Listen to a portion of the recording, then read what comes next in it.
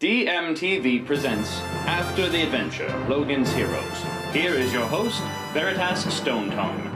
It's been 10 years since the fall of Volkor the Invincible.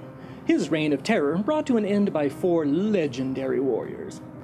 With the overthrowing of the last great warlord, peace has reigned. Let's see now how 10 years later, our heroes have adjusted to tranquility. It's time to catch up with Logan's heroes.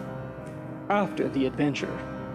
After the defeat of Volkor, Julian and I decided to reveal our true feelings for one another to everyone and settle down.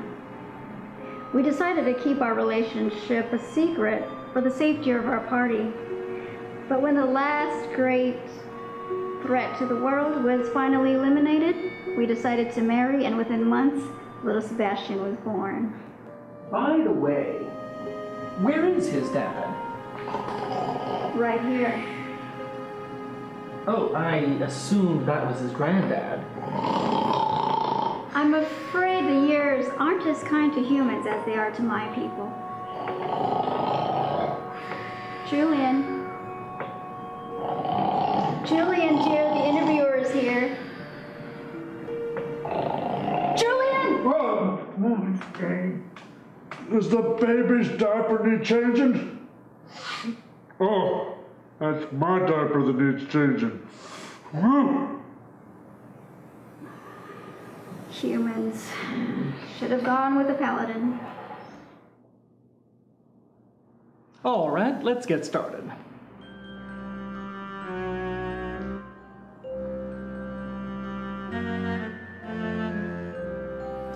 That's my pencil.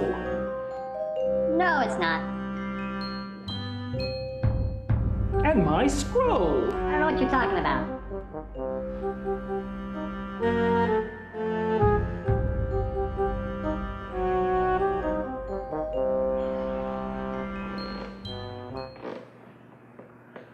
It has become clear to this reporter that Lotho Bumbleroot does not wish to continue this interview in a civilized manner.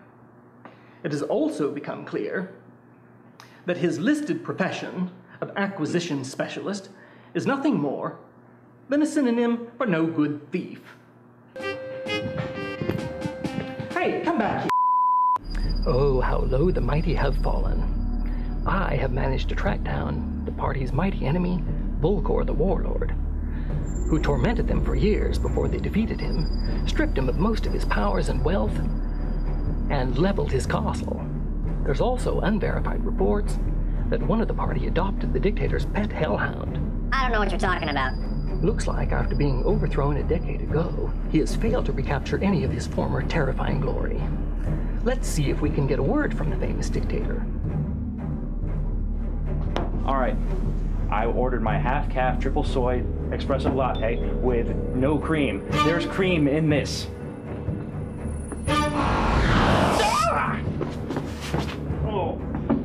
On second thought, he looks busy. Let's come back later. When we return, the most heartbreaking tale of all.